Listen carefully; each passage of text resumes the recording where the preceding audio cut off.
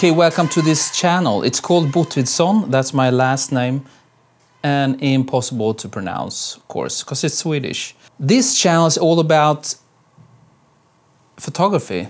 I mean, studio, products, still life, and you can learn crazy stuff here. So you better keep watching. And one more thing, you need to subscribe to the channel. Except all you other 17,000 subscribers, I know you hanging in there. What are we going to shoot today? Super simple, as you saw in the thumbnail, this Philips trimmer. So, this is what we're shooting today. And we're doing it with only one flash. Is this on? On. Master. This is this old remote, air remote. And I cannot find the new one. Modeling light. Okay.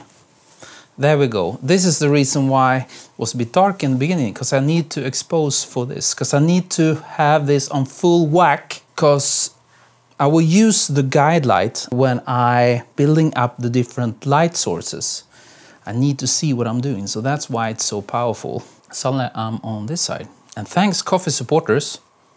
You know who you are. So, how to start? Well, I have this small camera also here. There is the machine. Let's shut off this flash, because this is the only flash we're using. And let's take the first shot. Blue screen. Perfect. Because I'm saying this every time, but it's so important, you know. You need to have this indicates that it's black, you know. If I turn off this warning in Capture One Pro, it's completely black.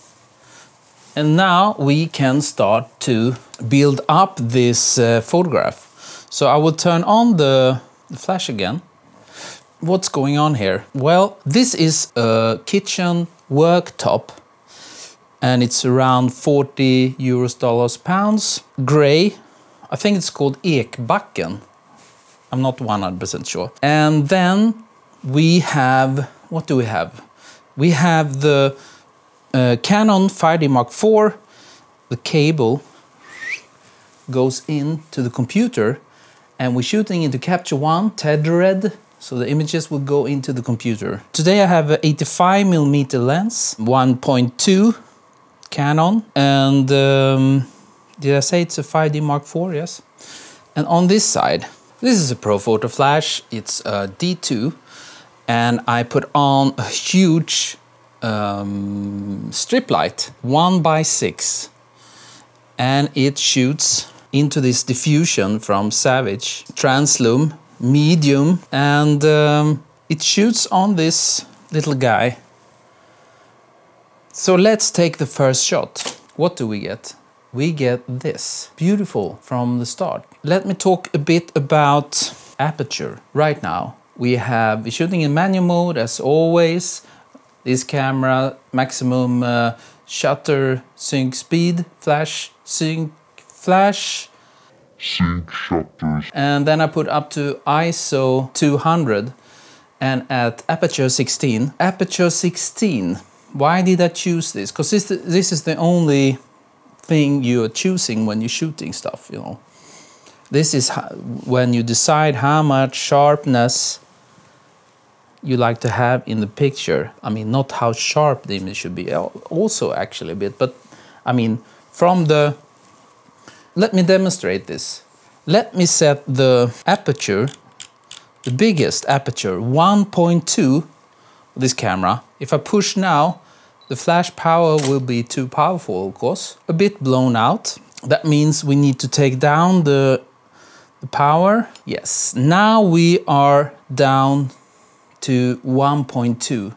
And do you see the difference? This kitchen worktop, it's totally blurry. It looks almost unreal. And now I set the focus. I think the focus looks like it's here on the power button. So that actually makes Philips logo blurry, and immediately it starts to blur everything. that is closer to the background. So if we go back to F16, then we get so much more sharpness in the image. I think this looks a bit too strange, so that's why I choose F16, because I want this, the kitchen worktop as sharp as possible. The strip box, I'm placing it so it's shooting straight on this product. Or actually it shoots a bit in front, so that's why this part becomes a bit dark on this side. It's touching this, and this, all these bright areas is touched. And this side is becoming a bit dark. This is also totally dark, and it hits here. And why do I have this savage? Is it really necessary? The only reason why I have this, there is two reasons actually. It's like curved, you see on this camera maybe. It's like curved, so it creates like, if you look at the picture, it's almost like a vignette, because otherwise it will be bright to dark. I want it to be dark on this side a bit, so that's why I'm angling it out. It creates a more evenly lit background. By the way, this background, this is it Savage? No, it's the other brand. Colorama, not Savage, the other one, the other brand. And it's mineral gray. I just bought this. I think it's nice, a bit colder, a bit darker than normal gray. And the other reason, what is the other reason? Well, I forgot. What was the other reason?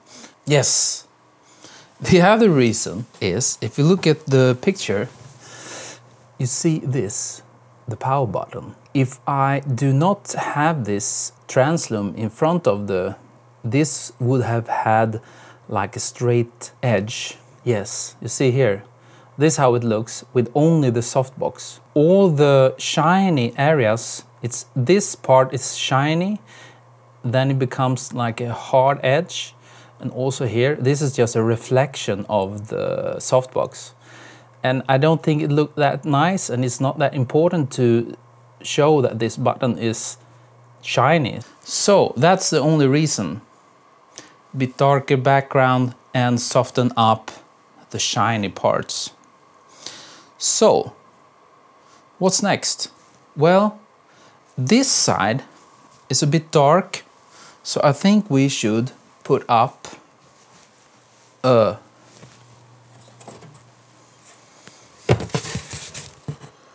I will place it here somewhere, and I will look in the camera angle and see where it can be placed and look nice. I'm just looking maybe around there. Let's take a shot and see what it does.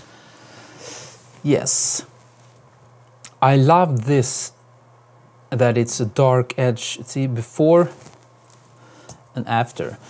And I placed it here so it will, from this side, I mean from this to this is the reflection from the strip box onto this foam board and into this area. And here we get a nice gradient, and this is super nice gradient, and this texture comes out very beautiful. This grip. What do we get more? We get a bit light here, not much, but tiny bit. The goal here is to make this object three-dimensional, so it's not super flat.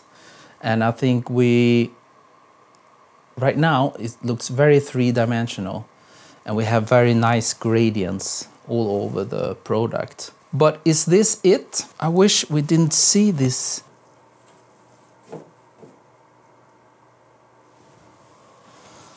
I moved the foam board a bit. Yeah, it's okay. We could stop here, course, very beautiful, but I would like to do one more thing. I wish that the left side would be a bit darker. I would like it to have this dark rim like the right side. So let's do that with a black foam board. Maybe this will be too much. Yes, but it's like super nice with this sharp dark line there. It's the same as on this side. Cheat a bit, Photoshop.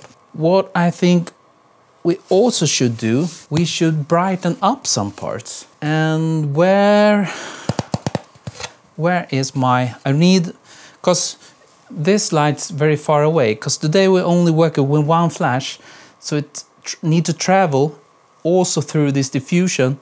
And if we should bounce back some light, it's not enough with, especially on the dark parts, if we would like to brighten them up, it's not enough with a white foam board. Then we need a mirror.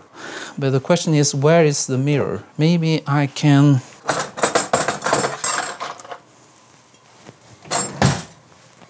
Here's a mirror. See? Reflecting. Made in China. Perfect. So this we can use. So I will again see if I can reflect some nice light, maybe on the top. I'm just testing out to see if something is happening here. Ah, there is something going on. Ah, maybe this one. Look at that. All this getting a very nice rim on the top. Thank you, China. I think this will look awesome. Is there something more we can do? I think the black top there is a bit dark. Maybe it's possible to get a bit light on the side somehow. Just need to find the right angle. Maybe something like this. How about that one?